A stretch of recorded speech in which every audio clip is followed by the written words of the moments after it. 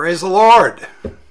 We are Praise here the with, Lord. yes, we are here with Stan Strunc. I'm in Mankato, Minnesota. He is in, how do you say the name of your town? It's Gloucester, but in American English, I would say Gloucester. That's about how I say it. Yes. In England, in the UK. And Stan is a good friend of ours and co-laborer and partner in the ministry. We've been working together for several years, both in the UK and in the United States.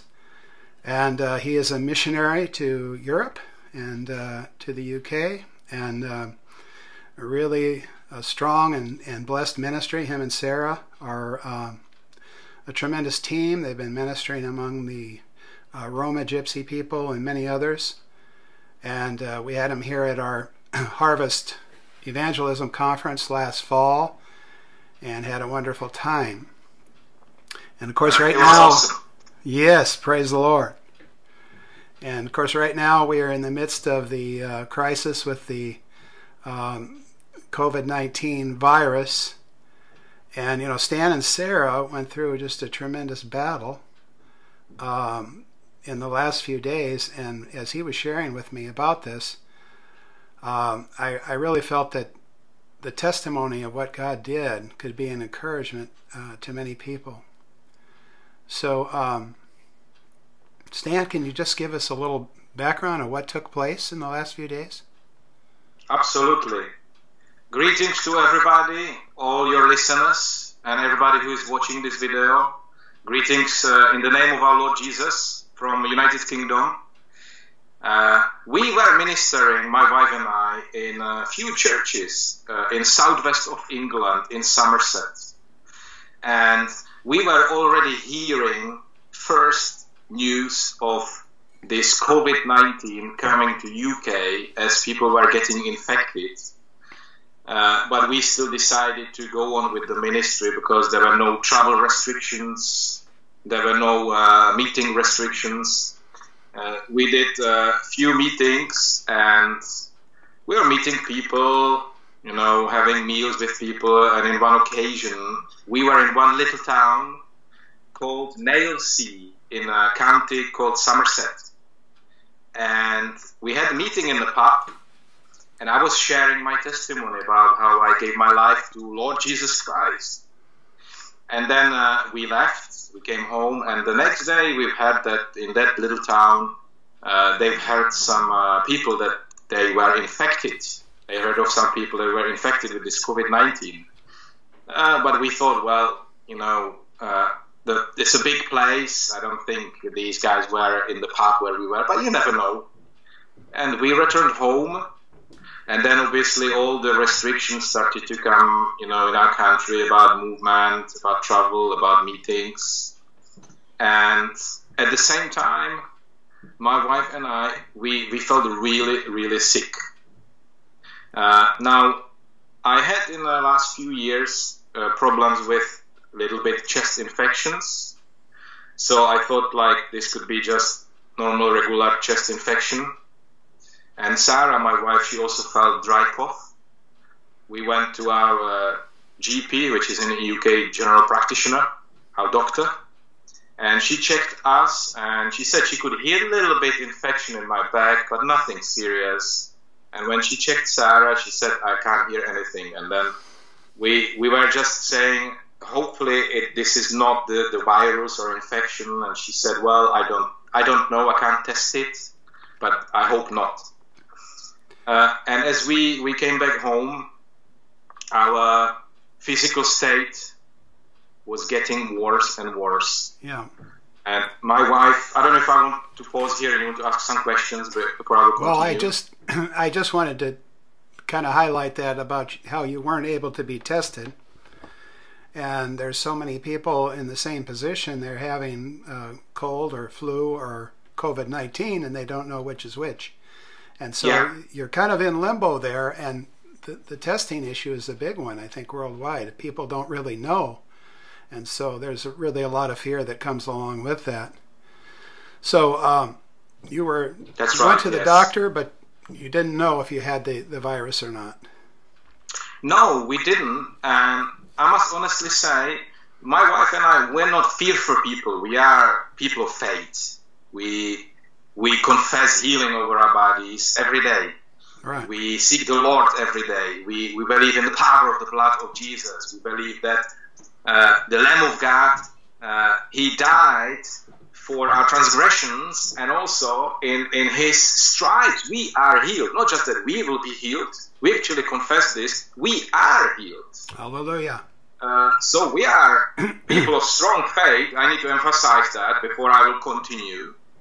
But yes, you're right. At the same time, it was time of mental uncertainty, because our government here in UK was telling us, if you feel you have symptoms, don't go to doctors, don't go to hospital, don't go anywhere. Lock yourself in your flat or in your house and stay at home. And if it will get worse, you would think you are in a danger of your life, then come to hospital.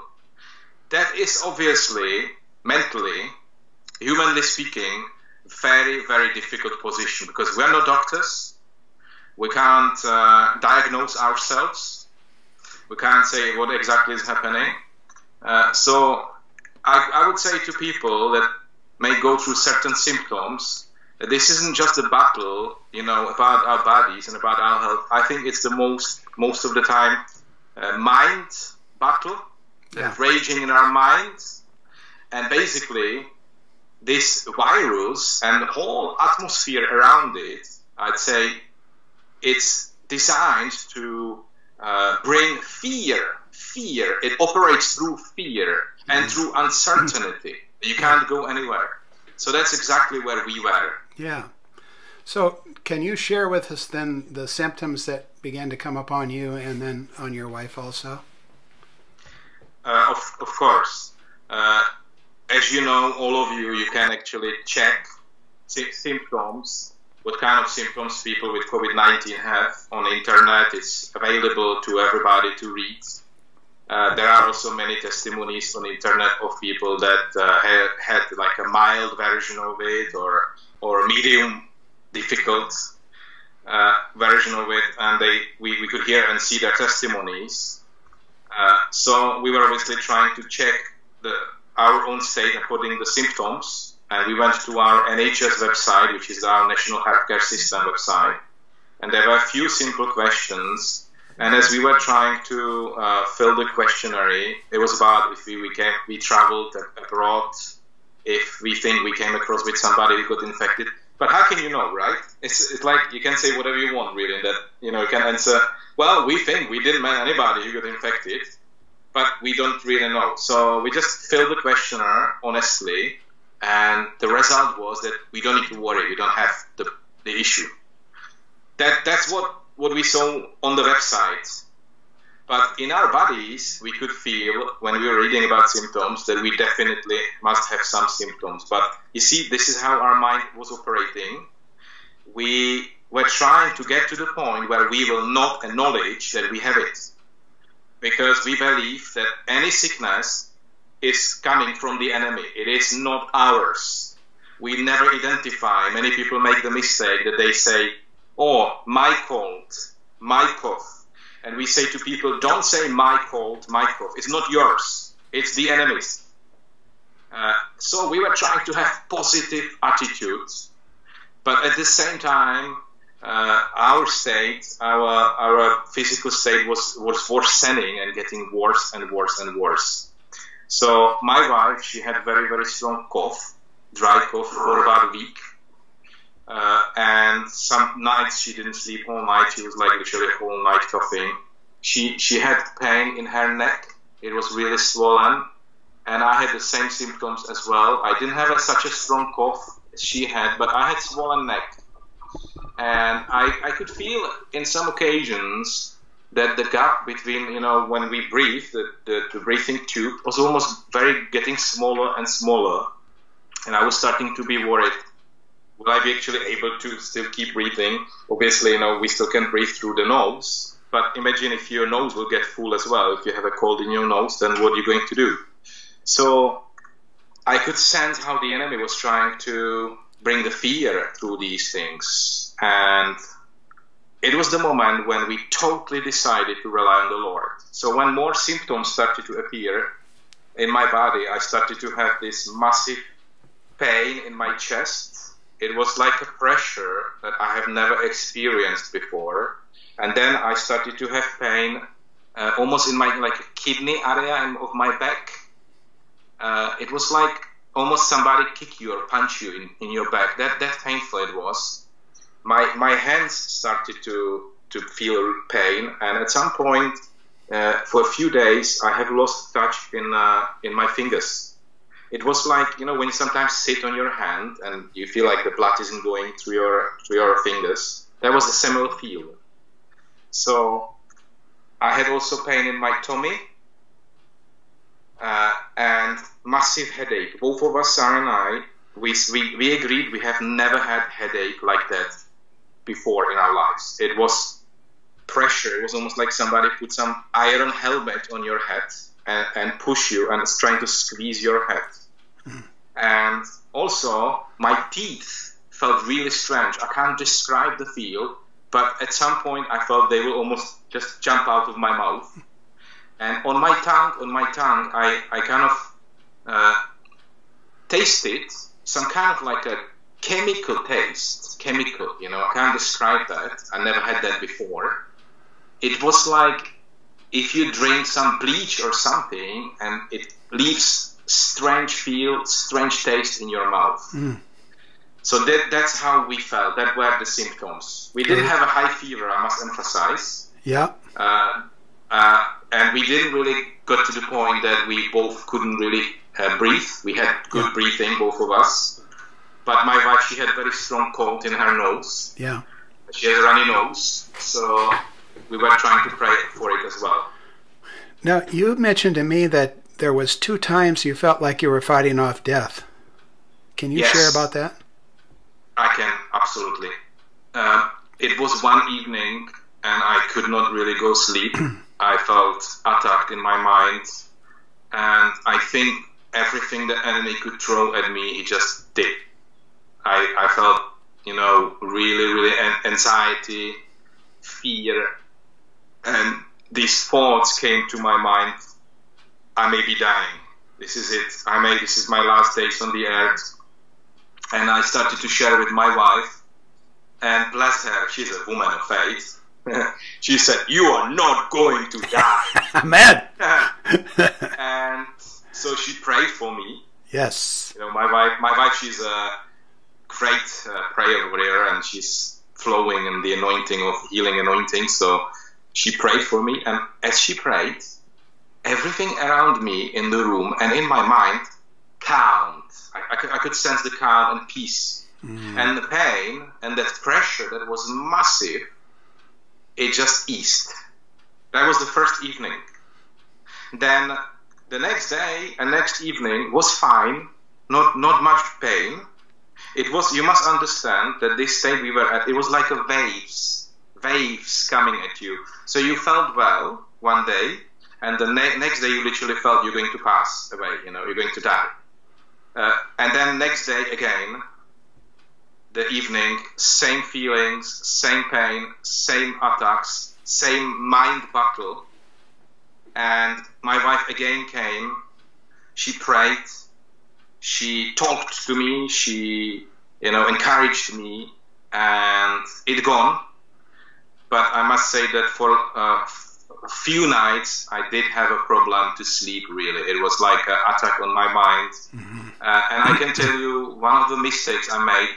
I was reading lots of watching lots of videos, reading lots of articles about COVID.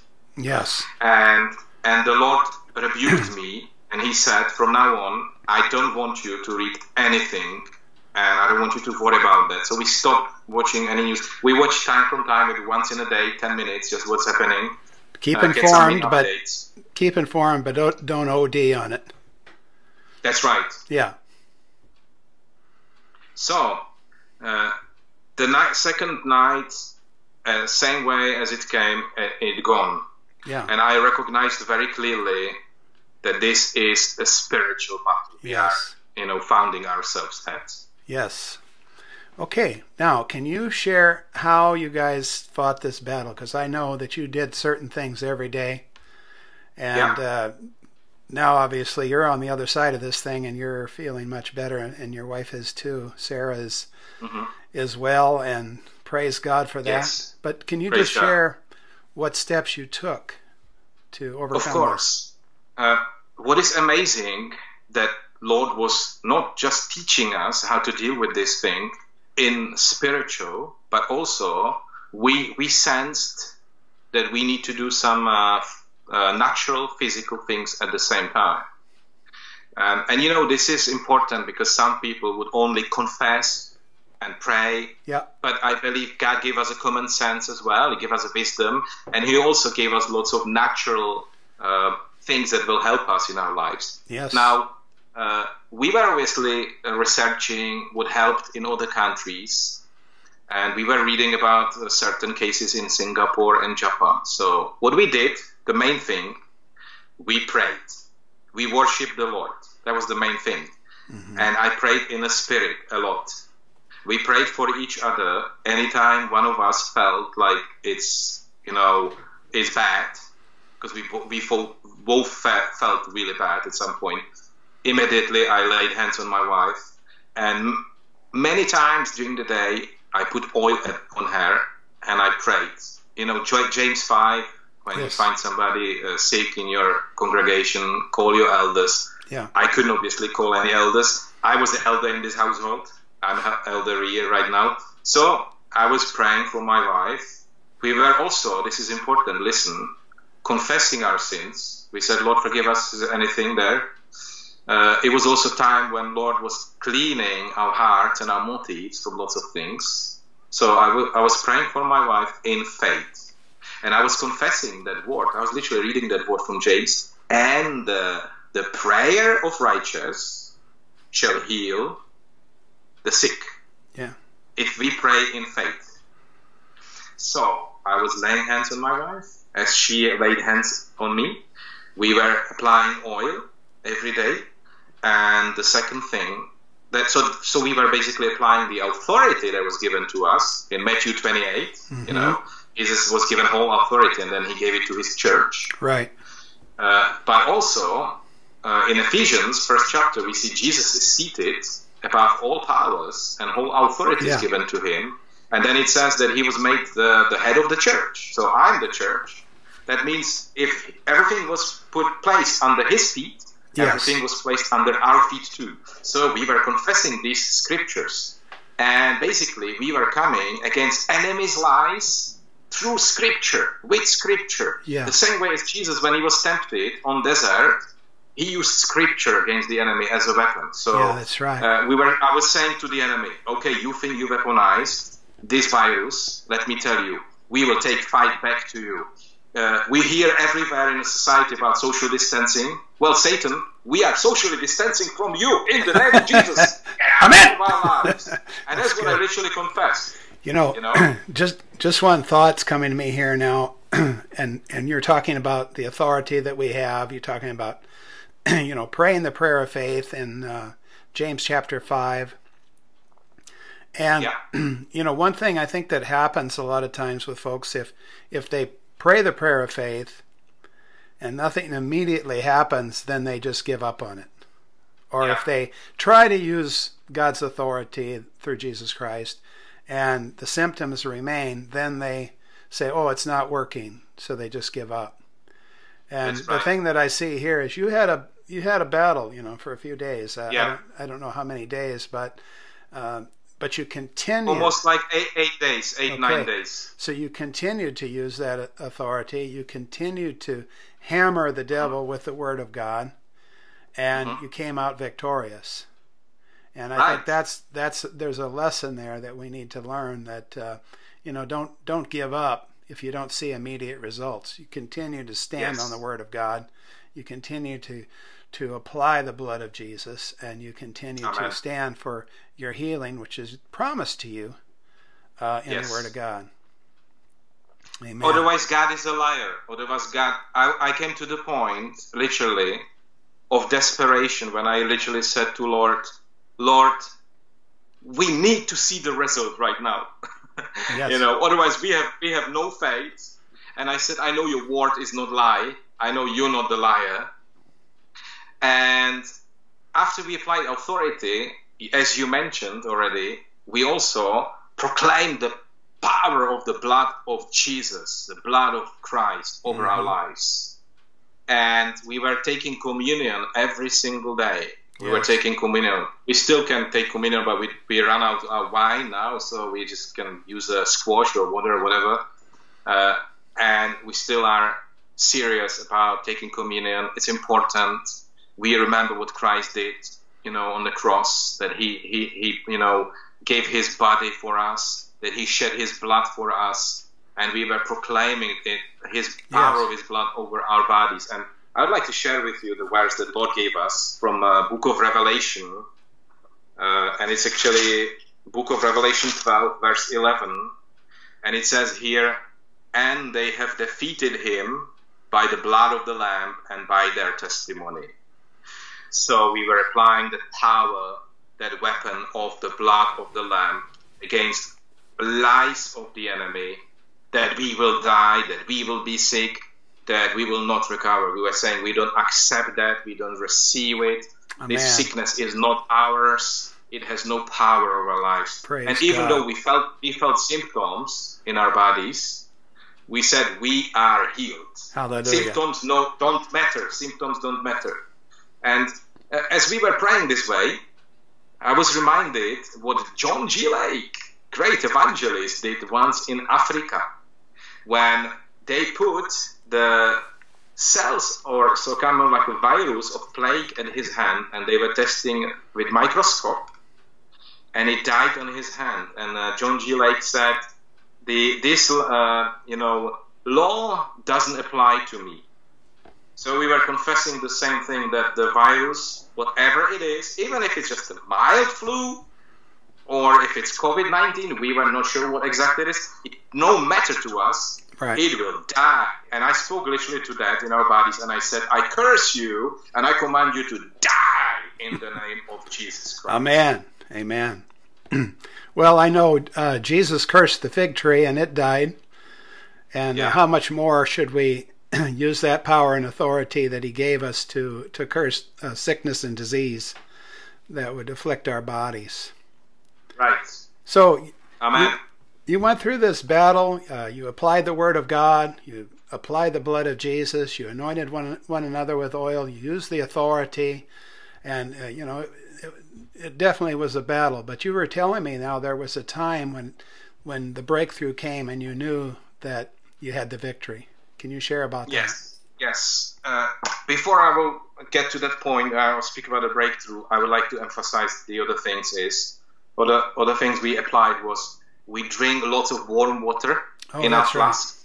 Right. Mm-hmm. Lots of warm water. Anytime I felt pressure on my neck and in my chest, I drink lots of hot water, and I put lots of hot cloths, hot flannels on my chest. And that definitely helped as well. It took away the symptom of the pain. Mm-hmm. So it's a good thing. We also, anytime we can, expose our bodies to the sunshine, where we have vitamin D, mm-hmm. that strengthens our immune system. I was also praying the special prayer that the Lord taught me in this time, and I will share it with you. But before I'd say, I felt that the attack in my body, it was almost like something inside of my body was moving from one part of my body, from my hand to my chest, from my chest to the left hand, then it was going to my tummy, to my stomach, then it was going to my back. I could feel it was moving around me. And I was saying, Lord, what is happening? What is it? And I had this word from the Lord, and Lord showed me that this virus is trying to find the weak spot in my body. But because I have confessed, and this is the prayer Lord taught me in this time, this is what I've confessed. I said, the Holy Spirit breathe through my lungs. And I was breathing, and I was praying in the Spirit, and I was praying in the Spirit, and I was confessing, the Holy Spirit breathe through my lungs. The blood of Jesus flow through my veins. I was confessing it. and the Word of God, the bread of life, flowed through my intestines. I am totally healed. I'm totally whole in the name of Jesus. And I was confessing this. I was praying this type of prayer. And then we came to the point one morning when we knew something is concluding. We felt like there is conclusion. And we were laying on the bed and praying. We had our eyes were closed. And as we were praying, we were worshiping the Lord. My wife was worshiping. I was praying in the Spirit. Suddenly, I saw that the Lord took me out of my body, and He transported me. I could see myself flying to heaven, and I flew into the temple of God. I could see the floor. It was like exactly described in the Bible. And I was actually going to Bible after this vision, and I was like, wow, it is all there, really. That's what I've seen. And I could see the Lamb of God. I could see Jesus, King of Kings, sitting on the throne. And He looked exactly the same as He was described in the book of Revelation. When John saw Jesus, I could see His long hair. The wind was blowing through his hair. I could see His fire in His eyes. And in His right hand, I could see the lightning and flash, like thunder. And at that moment, when I looked at His hand, I could see the flash coming down to earth. And with that flash, with that lightning, when it reached the earth, the words came. And these words came: preach good news, preach the gospel. I have given you authority. That was the first sentence I've heard. And then there was a pause a little bit.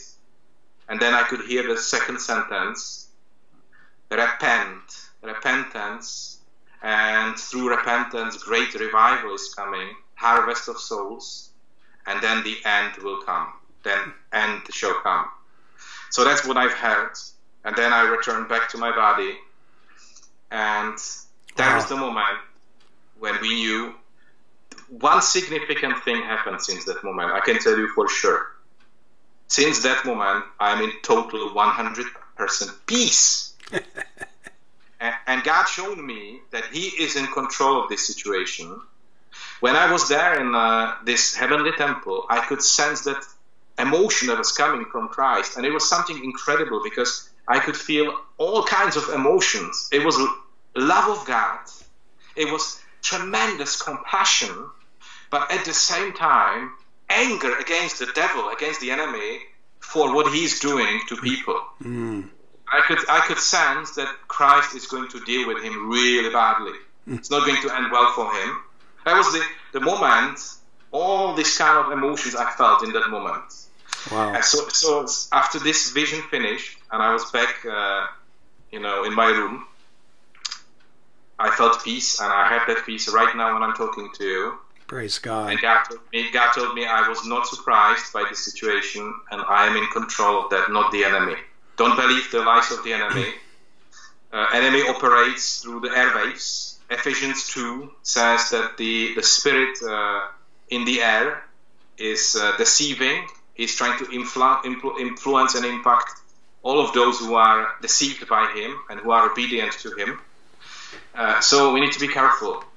The television, media, radio, Satan is using those to spread the fear. We need to use our power and That's right, brother.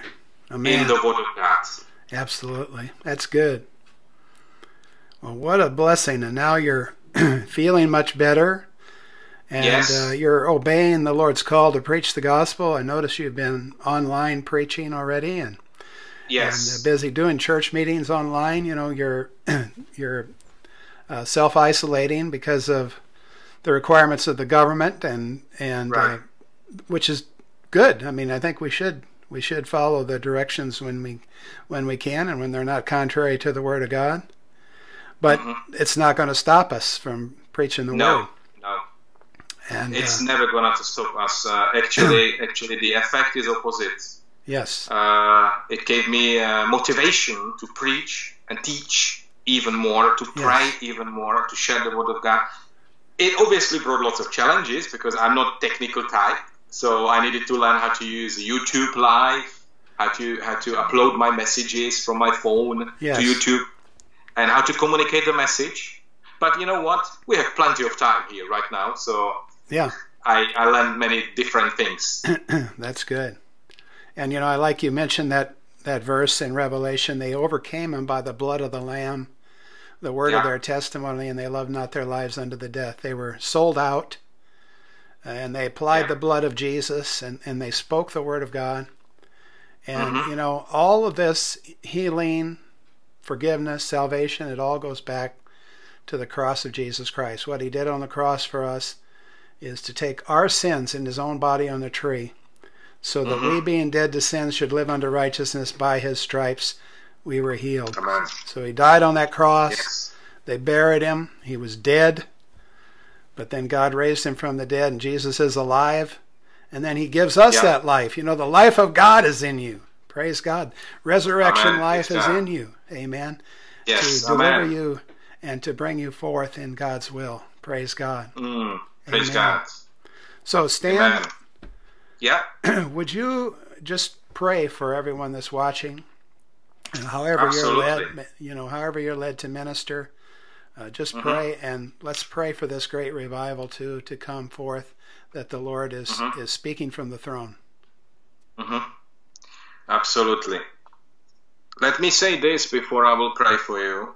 Jesus actually warned us, and he told us that this time will come when all those things will be happening here on the earth. We know in Matthew 24 he was talking about the earthquakes, about the pestilences, about the wars and the rumors of wars, and that the nation shall raise up against the nation. We heard about all the famines.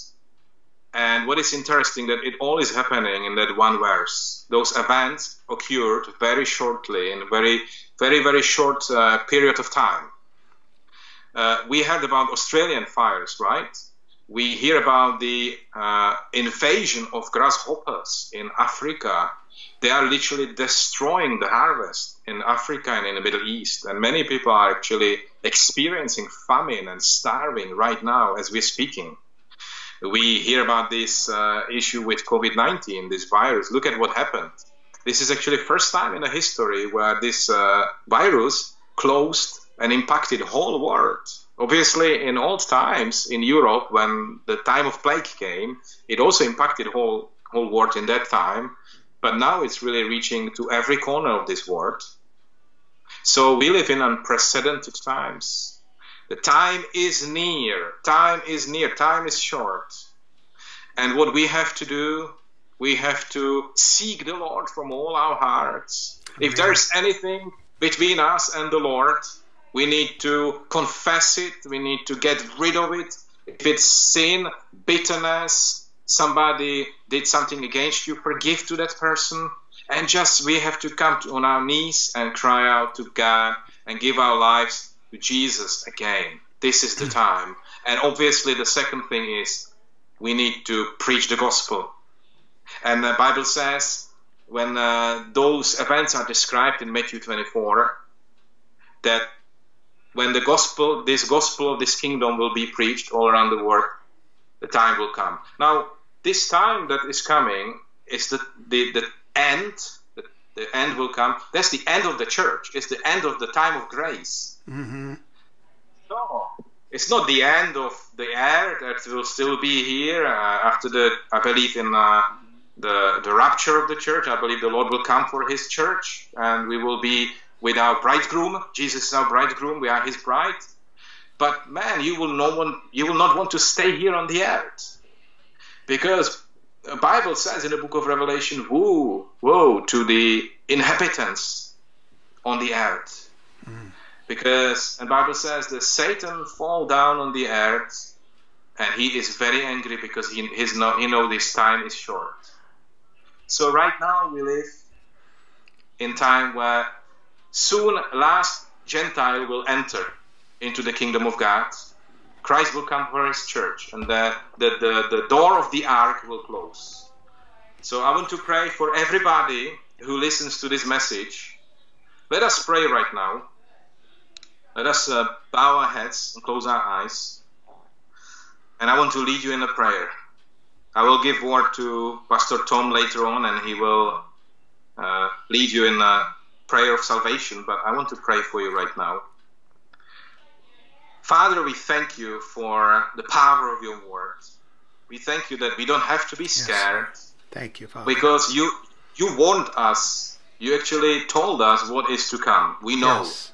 We're not kept in dark, in blind. We know exactly what's happening right now. We know that your coming is near.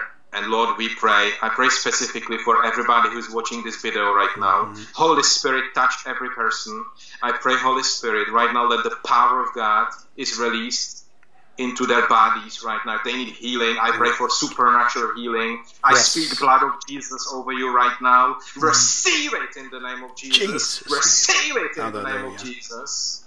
In the authority that is given to us. We pray in the name of Jesus Christ, and we say, sickness, leave the bodies of everybody who listens to this message right now.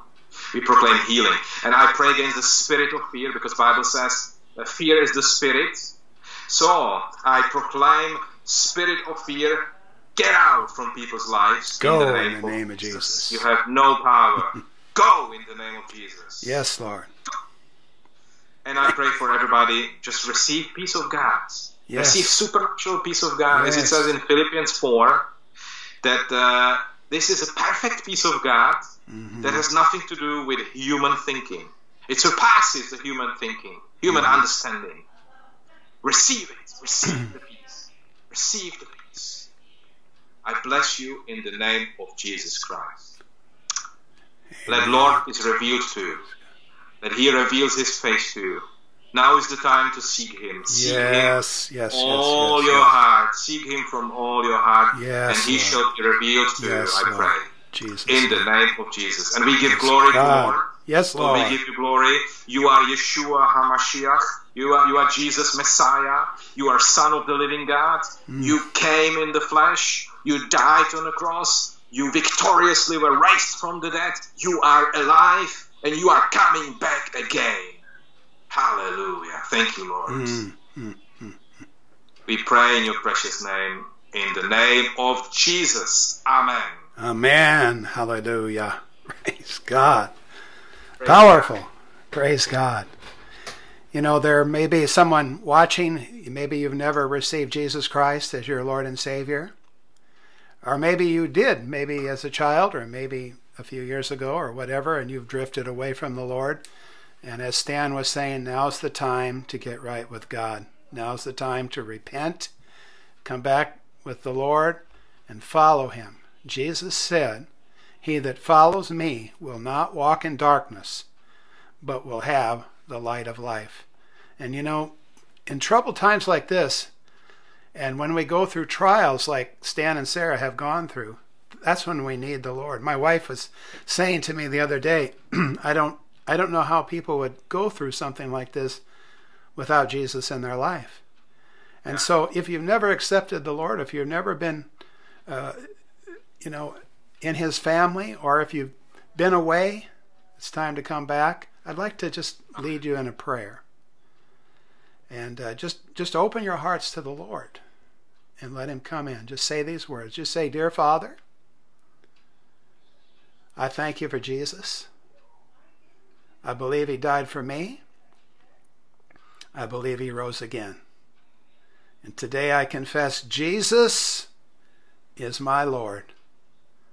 I turn away from sin. I choose to follow Jesus. Thank you for your salvation. Thank you for bringing me in your family. And thank you for giving me peace. In Jesus' name I pray. Amen and amen. Hallelujah. Amen. Hallelujah. Praise God. Hallelujah. Well, if you've been watching today, we thank you, because this is a couple that's doing something for the Lord, and we need to get behind what they're doing. So, Stan, I want to thank you for visiting today and sharing your heart, sharing your experience. Such a powerful thing that God has done, and I'm so thankful that you're well. Hallelujah.